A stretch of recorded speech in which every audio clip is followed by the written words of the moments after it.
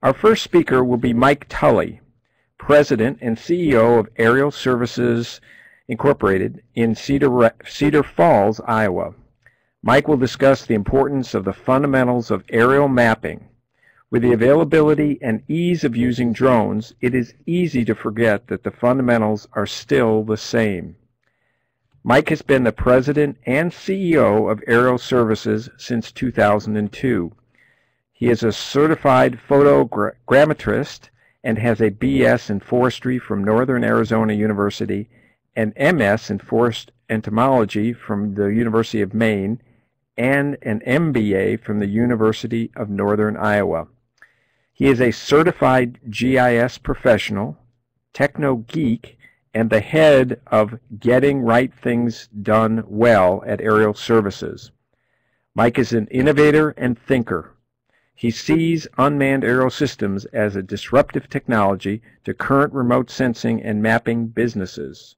Drones will provide thrilling new opportunities for firms that can adapt to new business realities and will be a serious threat to those firms that fail to adapt. So with no further delay, I want to turn the program over to Mike Tully. Well, hi. Thank you for that nice introduction. It is my privilege and sincere pleasure to speak with all of you today. Aerial Services is located in Iowa and has been using manned aircraft and sophisticated sensors for over 50 years to conduct a variety of remote sensing missions all across the nation. We are indeed entering an exciting time in our profession. The first point I'd like to make today is that we need to establish a business case in this sea of rapidly changing UAS technology and regulatory environment. It's important to recognize that we are in an early period characterized by rapid innovation, both technologically and in the regulatory space. So in the midst of this period of very rapid and disruptive change, it's really important that remote sensing and mapping professionals not only have a good business case, but conduct themselves ethically and apply sound business practice. We've got to up our game and exude excellence in the things we do. The FAA says that there are around 7,000 aircraft in the air over the U.S. at any given time, but this was before drones. There are already more drones than general aviation aircraft, and these are all flying around in the national airspace. This year alone, we anticipate 1 million or more drones will be purchased by hobbyists in the U.S., and even more as the commercial market gets going. Non-professional pilots are flying these machines. We've never been here before. Flying sensors are all of a sudden quite capable, inexpensive, and very easy to operate. For the first time in history, literally anyone can now fly sensors in the national airspace. This has huge implications, and safety is a chief and legitimate concern. So if you take nothing out of this presentation, be sure to take this website down, airmap.io. The national airspace is highly regulated because safety of humans flying around in it and on the ground is paramount. This is the most comprehensive site I've found that does a great job to help you see how to fly safely and legally in the national airspace from wherever you happen to be. It's a great planning tool, so helps you ensure that proper authorities are notified of your UAS flights and you just understand the environment, the regulatory environment that you happen to be operating in today. With technology enabling easy flight, easy aerial photography, easy orthos, easy digital service models, it's awful easy not to notice the fundamentals of mapping. These fundamentals don't change simply because we're using drones. So let's take a minute and look at some of these mapping and remote sensing fundamentals and why they're important. The first thing you notice with a small drone is that many of these don't weigh very much. sometimes next to nothing with carbon fiber wings and things like that.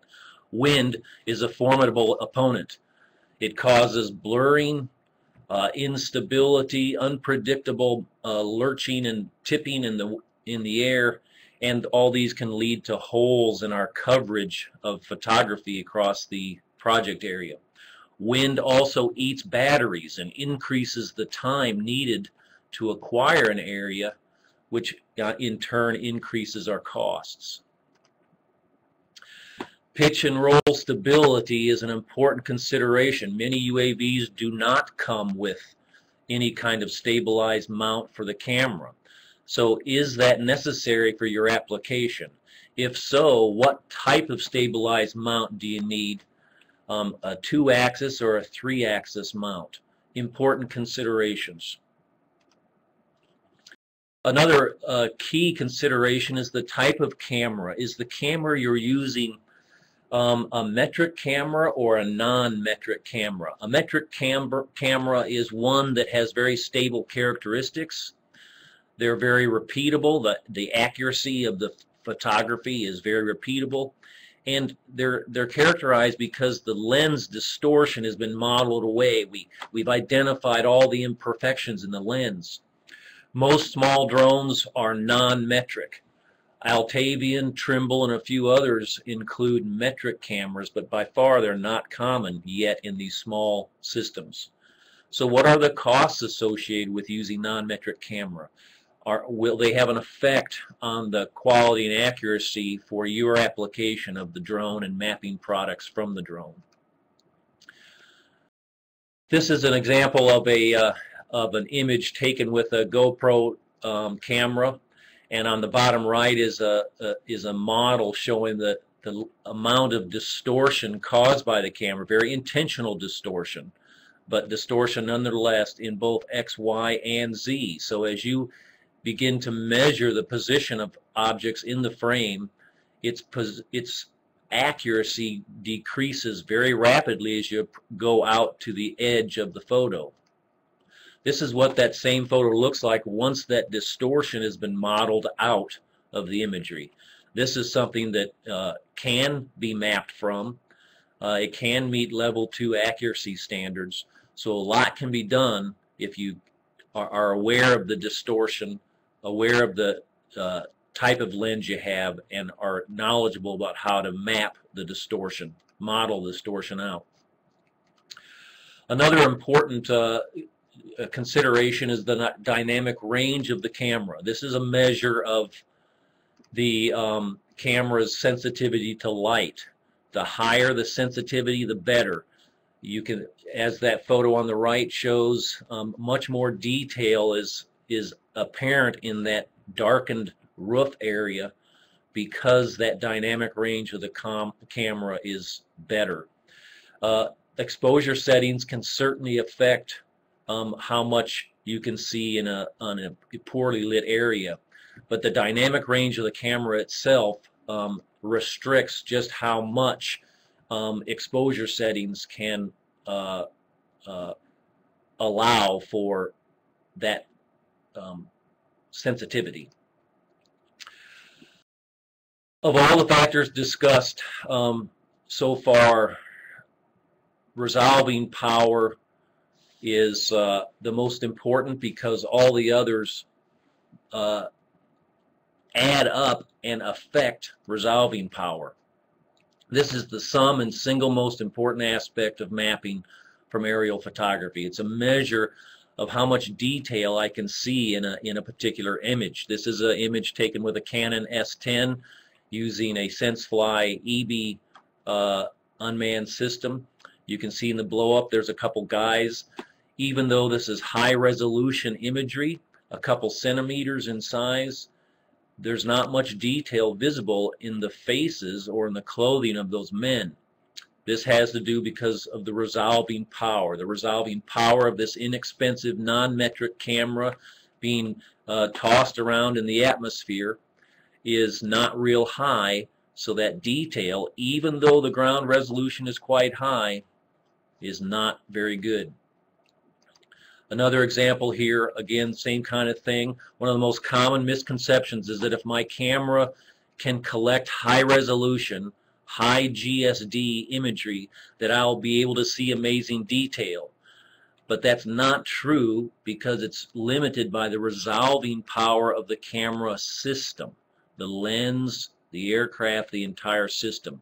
Resolving power can significantly degrade the practical quality and accuracy of any high-resolution image.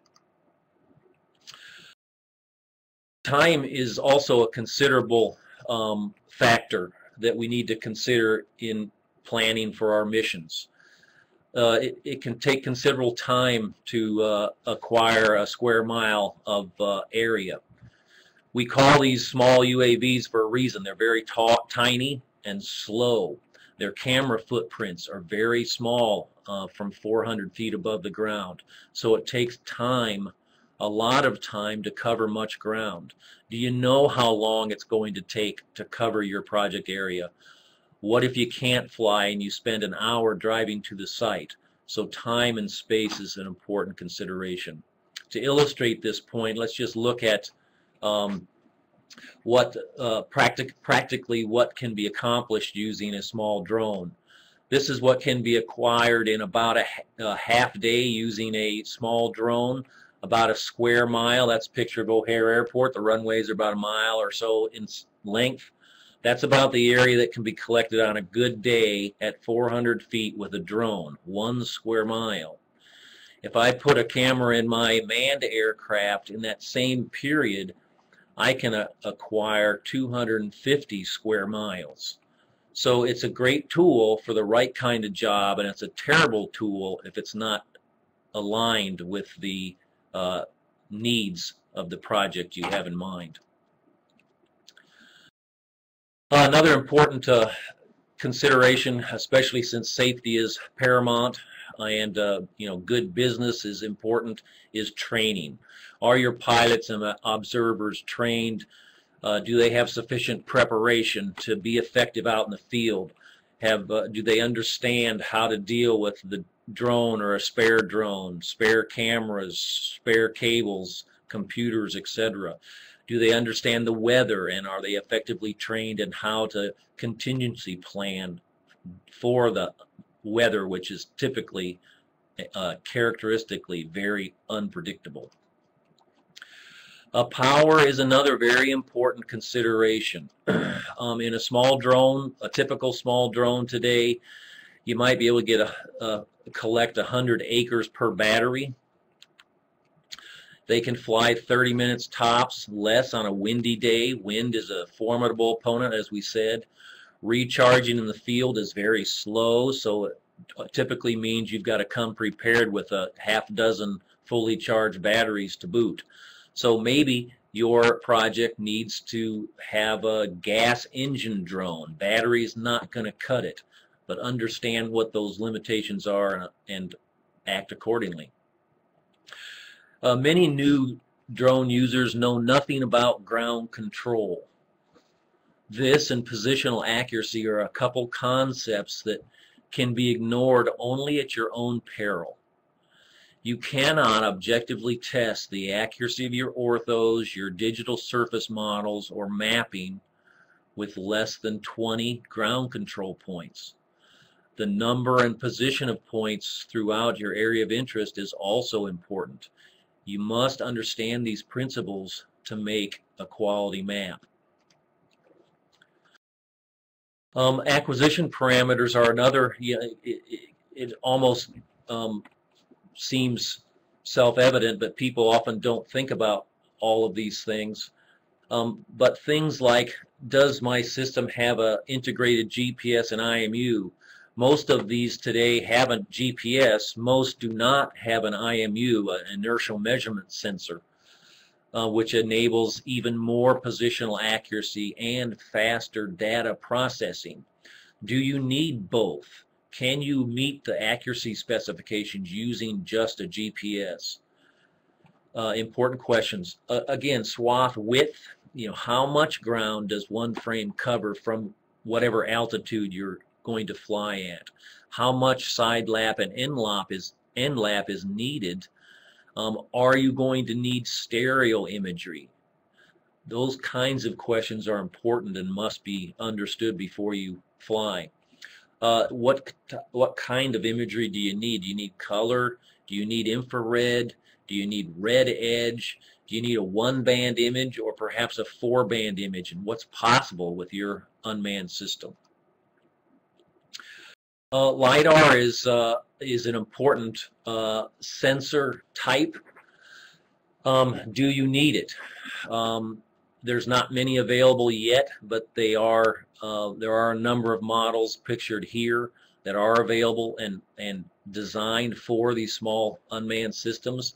Flash LiDAR is coming and will change the world of LiDAR on small drones as it matures and comes to the market. We see the first systems available now for manned aircraft, and they will quickly make their way as much smaller, lighter components to unmanned systems over the next 2 or 3 years, and they will revolutionize LiDAR and point clouds from drones. The kind of outputs you need are also important to understand. There are a number of mapping products that are made from these drone sensors, and understanding their concepts and best practices for their use is imperative. Too many new remote sensing professionals, these may be poorly understood. You know, what is semi-global matching? Do you know what a digital surface model is and how that differs from a digital elevation model? Do your DTMs need brake lines or not to meet the accuracy specifications of your project? There are a number of providers of point cloud processing and digital surface model applications pictured here. All of those are, I've tested, I think, all of those, and they're all do a great job and are excellent tools, but have their pros and cons and strengths and weaknesses, and may be applicable to your project or not. Orthophotography is another common product from unmanned systems. There's a number of steps that one must go through to create an ortho photo, and it's important to understand what those are and what they mean. Today, a lot of the UAS software packages bundled with aircraft have, you know, an easy button. You just push this button and out come orthos after hours of processing. So, but it's important to understand that not all packages are created equal. Some are using computer vision algorithms, and you'll find these commonly on inexpensive camera systems with UAS. Generally, accuracy is sacrificed for speed and ease of use in these different packages. Like in so many things, there is a tension between speed and ease of use and accuracy, and one must understand those trade-offs, because in the end, nothing is free, right? It might be easy to use, but you're sacrificing quality and accuracy oftentimes. So important software attributes you want to look for when you're thinking of a system is, do they provide any kind of self-calibration? What kinds of QA/QC reports can you get out about the data from your drone? And then, can any of the sources of error be weighted? Many factors contribute to the overall error and positional accuracy of these products, and sometimes it's very advantageous to weight error differently depending upon its source.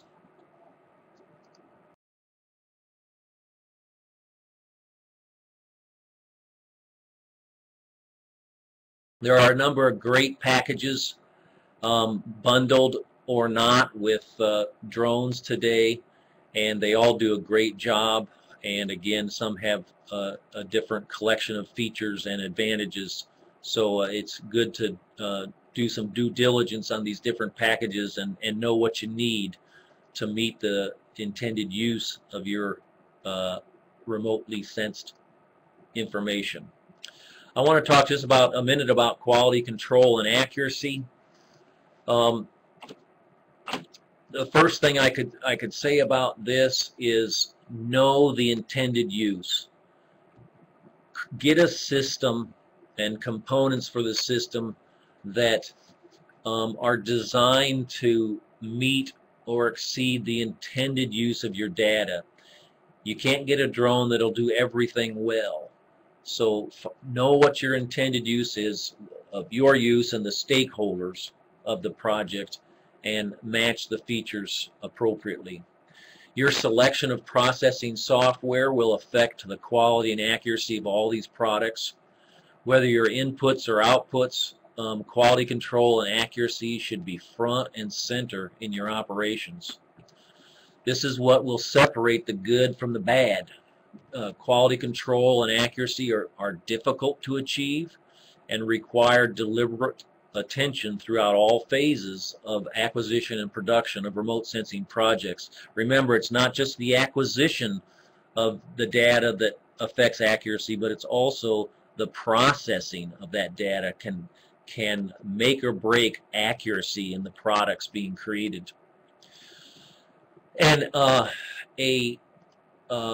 accurate ortho or point cloud looks identical to an inaccurate ortho or point cloud. It is not hard to pass off inaccurate data for something that looks good.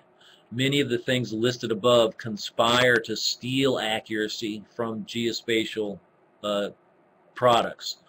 Do you know how accurate your data is? What level of accuracy is expected?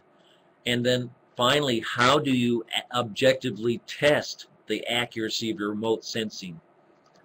This slide here is sufficient to just show that there are accuracy standards. ASPRS, the American Society for Photogrammetry and Remote Sensing, publishes these positional accuracy standards for all of these mapping products: orthophotography, digital surface models, digital elevation models, and mapping. So they exist. Know what they are, know how to use them, and these standards are great because they also explain how to use them and how to test accuracy for the products that you will be creating with your drones. So in summary, I'd just like to reiterate that drones are great new tools. Amazing remote sensing that has not been possible before will be done because of drones and these small, smart flying sensors, and we'll be able to create wonderful mapping material using careful planning, well-trained professionals, and by heeding the fundamentals of sound, remote sensing, and mapping. These tools are going to be provide all of these new opportunities. They're also going to be very disruptive, and it's important for us to understand the business side.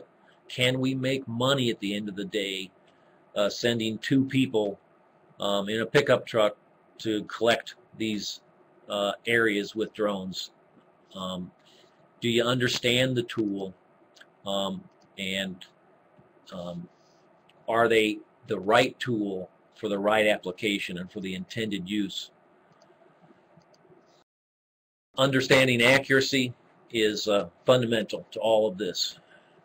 Thank you very much. You're welcome to visit our website. We've got a great drone book there that has a lot of good information about drones and about the regulatory environment and what I think is what they're going to look like and how they're going to affect our economy and remote sensing and mapping in specifically. So thank you very much. I appreciate this opportunity and I'm happy to take questions in the end.